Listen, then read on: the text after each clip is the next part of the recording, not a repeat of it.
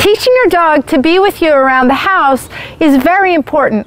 If you bring your dog into a room off-leash, chances are likely that he's going to act up, and acting up will get attention. And remember, dogs are going to repeat whatever you pay attention to.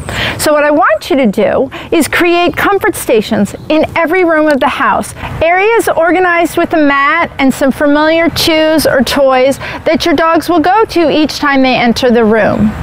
Think of it from your perspective. Whenever you go to the kitchen or you go to watch TV or hang out, you have a specific area you go to. It's familiar, it's comforting, it's your place. Give your dog their own place too. Create comfort stations in every room you share. When you're setting up your stations, choose areas that are to the periphery of the room. Give your dog a comfortable bed or mat to lay on and a bone so they have something to chew. Think of it like giving a kid a coloring book or a Game Boy to keep them busy while you're doing other things. Direct your dog to the mat by telling them each time to settle down, point to the area, and help them to get comfortable. Remove your teaching lead and secure it to something immovable if you suspect your dog won't be able to sit still. Secure the end clip to any one of the grommets to give your dog about 2 to 3 feet of freedom.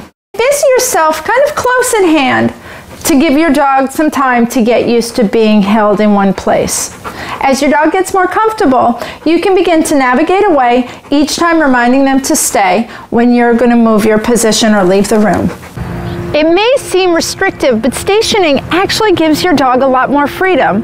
Once they learn to calm down and relax at home, when you're out walking around town, or in new places that you might visit together, your dog will be welcome everywhere.